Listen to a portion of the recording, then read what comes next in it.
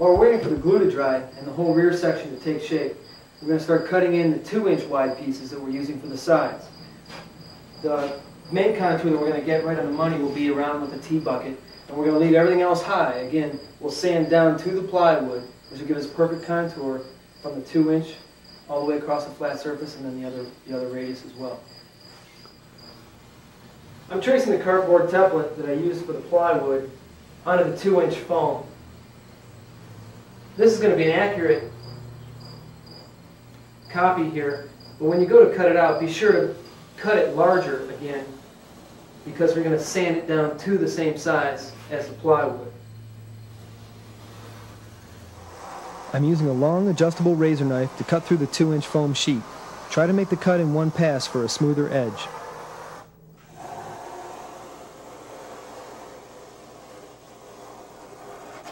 If the foam is cut completely, it will break freely away from the rest of the sheet.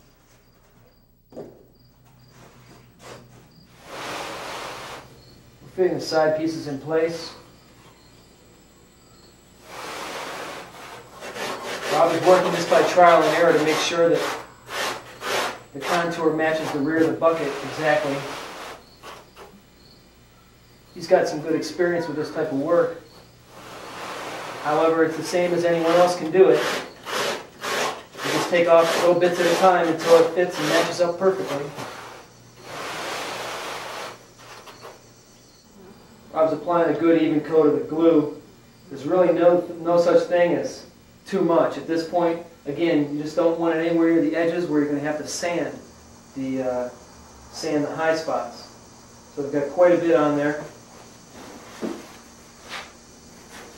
We've already sanded everything to fit. And I'm kind of sliding it all into place.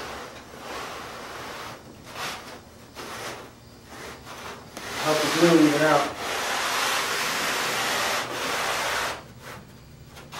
And firm pressure is all it takes to make it stick.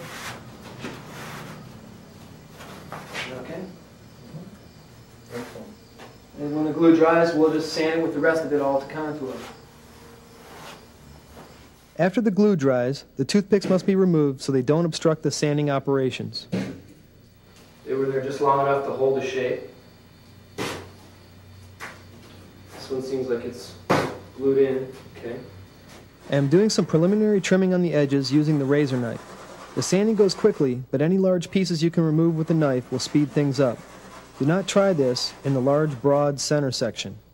You've heard me allude to the sanding blocks throughout the whole process so far, and now I'm actually at the point where I need to use them. And I might as well show you how I made them.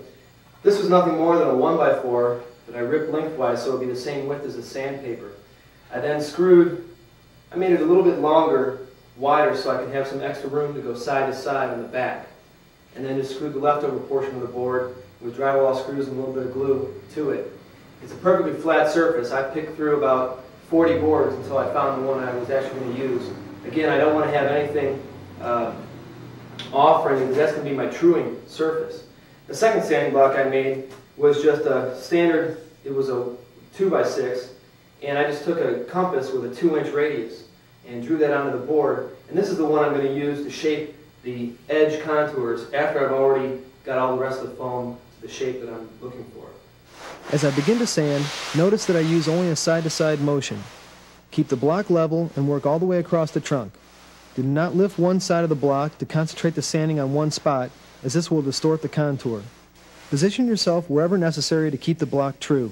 If you choose to run the block front to back, be sure both sides of the block progress absolutely evenly. When sanding the glue joints, focus the effort on the glue itself. Do not try to tip the block into the foam and gouge it. Move periodically to remove the glue dust, as this can cut away at the foam as well. Soon the foam will be sanded flush with the plywood. You will feel the sanding block vibrate more as it tries to sand the template. Stop soon after reaching this point, as further sanding will just erode the foam near the wood, creating low spots. This occurs because foam dust trapped under the block tends to accumulate by the template and is abrasive enough itself to continue sanding in those areas. When the top is done, use the radius sanding block to shape the sides of the trunk. Work carefully, keeping the block flat, as it is very easy to gouge the surrounding foam. Continue sanding the edge until the radius block hits the plywood. Periodically check how the contour is progressing and stop when all the effort is just on the template.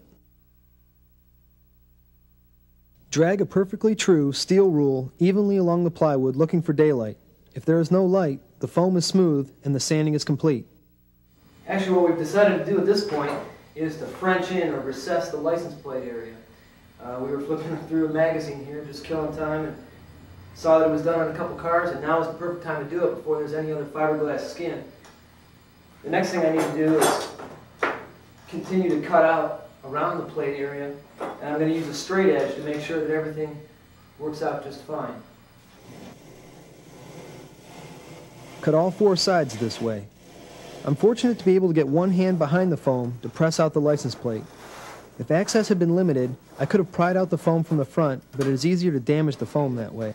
While I was trimming it, the knife got away from me, and I have some small cuts on the back side, and so before I insert this and recess the license plate, I'm just going to put a little extra glue down inside of there. So you can do quite a bit with the foam and still have it work okay for you. This will never be seen, it's just something that will keep it from coming apart perhaps, or whatever within the trunk. And then I'm going to run a bead of glue along the entire inside. I've got glue uniformly all the way around the license plate. I'm just going to put it back in the hole. But as you can see in real time, 5 minutes or less, made a nice recessed license plate. Square. This will be mounted later. The shape has been totally developed in the foam at this stage, and so while it still remains real fragile, the next step is to reinforce them with a fiberglass fabric. I'm just going to use a regular general purpose polyester resin and the appropriate MUKP hardener.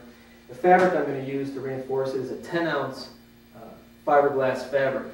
I'm actually going to put down the schedule I'm going to use is 2 layers of the 10-ounce fabric followed by 1 layer of a 6-ounce fabric. The 6 ounce is used because the finer weave will be easier to fill with primers and other body fillers so that you don't see that printing through paint later on. If I haven't said it already, you might as well keep any template you've developed to this point because they come in handy later.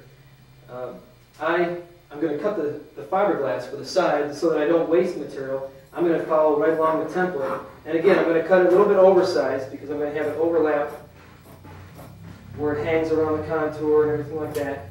But I'll use the actual template. The other one I'm going to keep is the license plate template because I'm going to actually make inlays when I go to put it in the car. And so I'll pre-cut some fabric. I'm going to work on the sides first, and then I'm going to drape 1 layer of the cloth straight down over the back of it, and you'll see that next.